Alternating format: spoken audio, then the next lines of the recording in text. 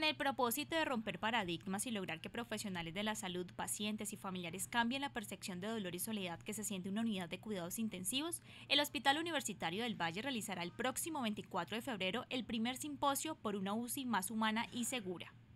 La pandemia nos ayudó mucho a que teníamos que dar un vuelco a que las unidades de cuidado intensivo, si bien los que trabajamos allí somos parte de la familia del paciente mientras lo estamos atendiendo, queremos que el resto de la gente se dé cuenta qué tanto hacemos dentro de una UCI y cómo trabajamos de una manera humanizada y poder integrar también a la familia y a otro tipo de trabajadores en la atención de estos pacientes. El simposio, que se llevará a cabo en el auditorio Carlos Manzano desde las 8 de la mañana hasta las 5:30 de la tarde, tiene inscripciones abiertas a través del link que aparece en pantalla. Nosotros tenemos invitados muy especiales, invitados de mucha experiencia en estos tópicos que vamos a tratar. Tenemos invitados como el jefe de seguridad de paciente de la unidad de cuidado intensivo, que es un intensivista, el doctor René Espinosa, que además de eso es anestesiólogo y profesor de la Universidad del Valle. Tenemos profesores que han ingresado a formar parte del alma mater de la Universidad del Valle, como el doctor Andrés Rubiano. Tenemos gente de mucho peso de otras instituciones, como el doctor Cristian Payares, que nos va a hablar mucho de la prevención de infecciones en la UCI.